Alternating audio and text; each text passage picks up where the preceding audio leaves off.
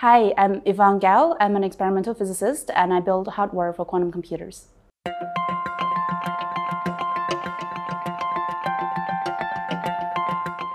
All of us are probably familiar with laptops or smartphones, which are basically classical computers.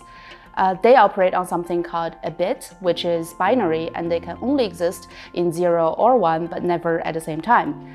In contrast to this, a quantum computer could operate on something called a qubit or a quantum bit. A qubit has the special property of being able to exist in both 0 and 1 at the same time, and this could potentially offer us unparalleled computational power in the future. So what are quantum computers useful for? Well, quantum computers are usually good at tackling problems that involve many interacting parts. As a result, we can think of applications in modeling weather patterns for climate change, simulating chemistry reactions, as well as optimizing logistic problems. While quantum computers offer tremendous promises in many different sectors, it does also pose some challenges for us.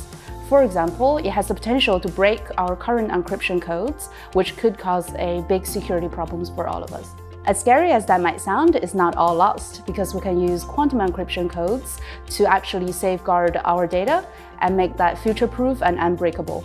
And that's really cool. Quantum computing is a really exciting field right now, and there's a lot more to be done.